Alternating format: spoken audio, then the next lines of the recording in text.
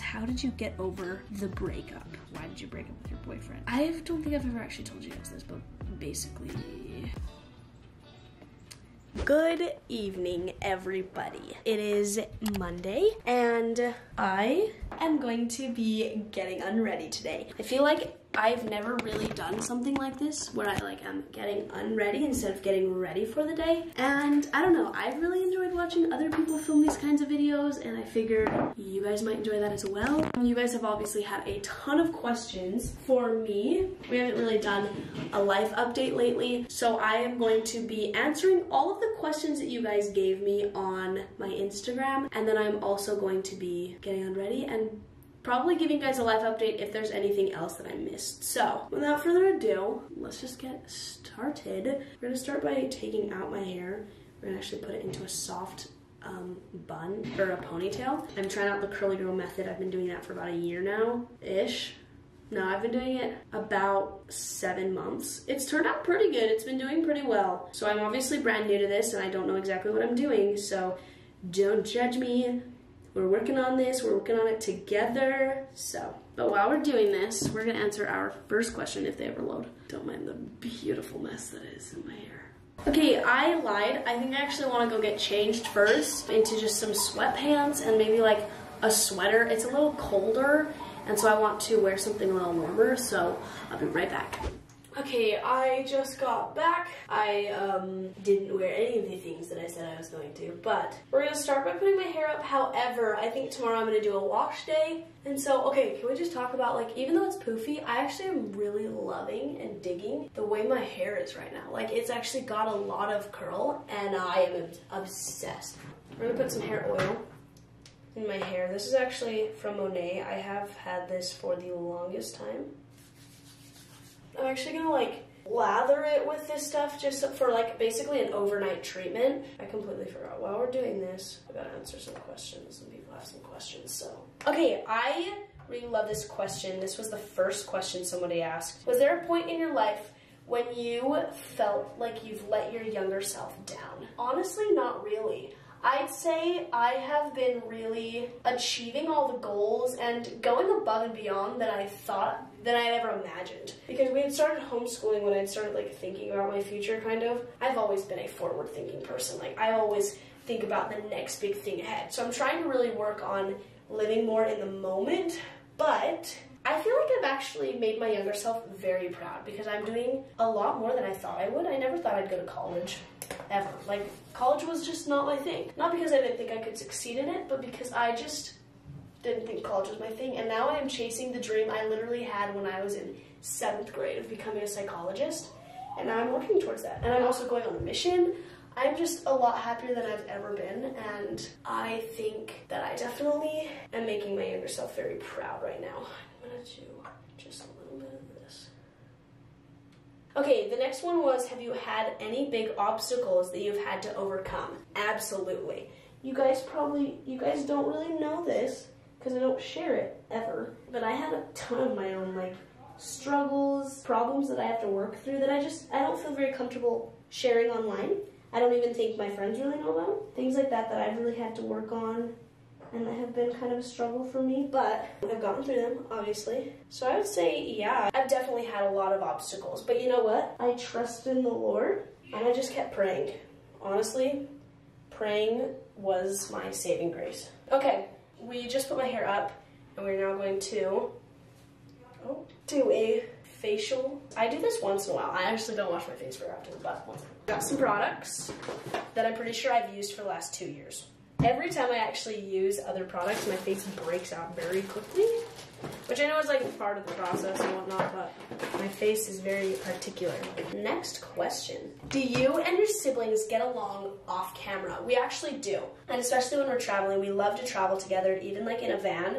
I actually quite enjoy our van road trips the most, as weird as that sounds. I really love traveling with my siblings in a car because you just get to sit and hang out with each other, look at the views, and it's just really fun to me. But we do get along pretty well. I think I'd say we fight just about the same amount that any siblings fight, right? It's pretty normal to have little arguments and stuff, but I wouldn't say we're fighting all the time. We're going to wet my face.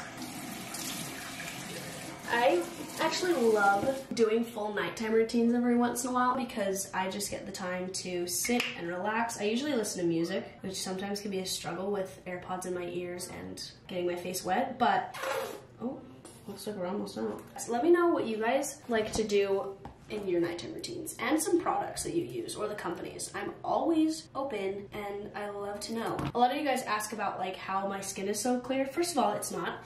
I've lately been getting more acne on the sides where my face is more oily, but I would just say that you do not need to buy super expensive products to have clear skin. Anyways, okay, advice for a struggling college girl who is just so overwhelmed and feels like she can't say no.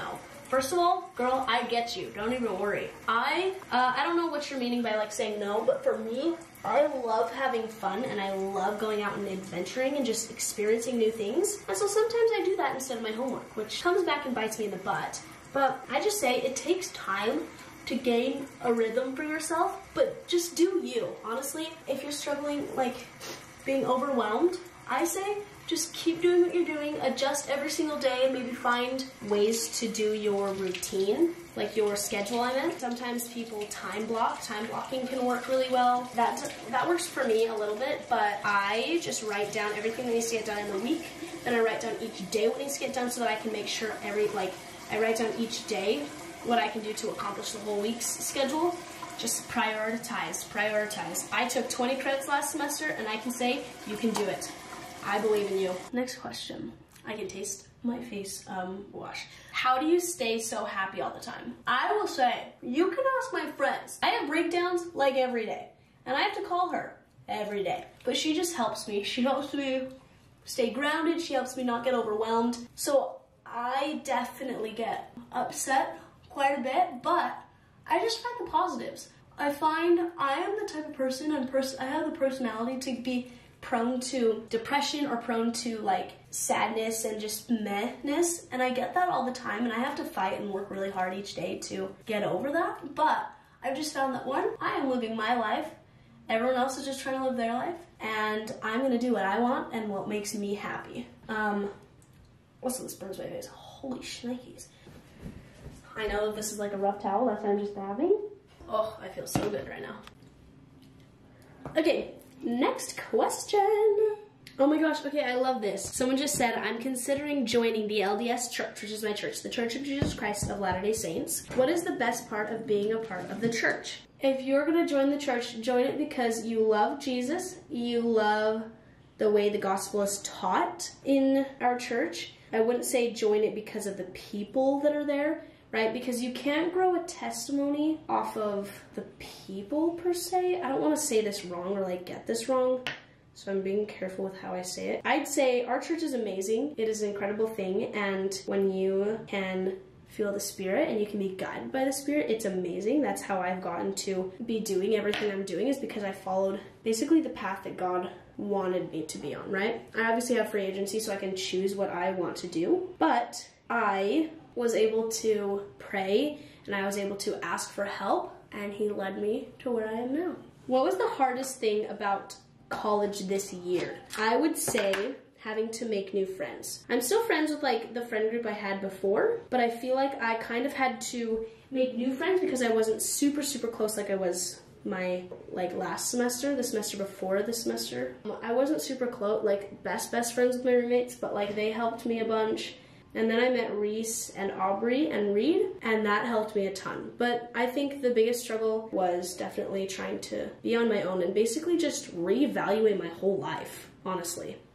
But I would say it was well worth it. It was hard, but I'm much happier now. Okay, sorry, I really enjoy rolling this stuff.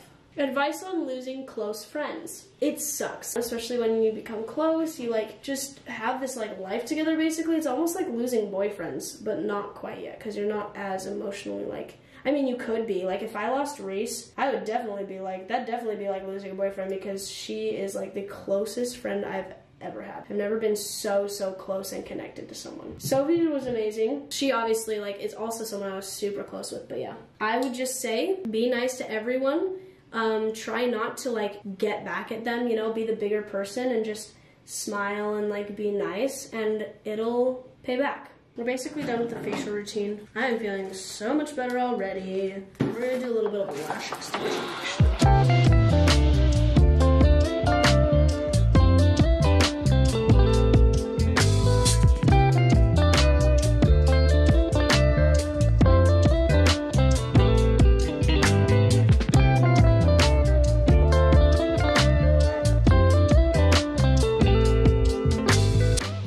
I did indeed change, and I did indeed put my hair into a claw clip.